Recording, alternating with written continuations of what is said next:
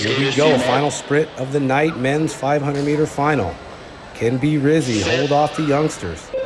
Oh, they're letting everything go. It looked like B. Rizzi got away with one there, but he's going to win the start again. B. Rizzi out in front, Cameron James, second spot. Oh, here comes Dustin Hebson now, moving to that top spot. A little bit of bumping and grinding back there. B. Rizzi takes it back over. Here comes Hebson, though, on the outside, back on the inside. Pasquarella giving chase in the third spot.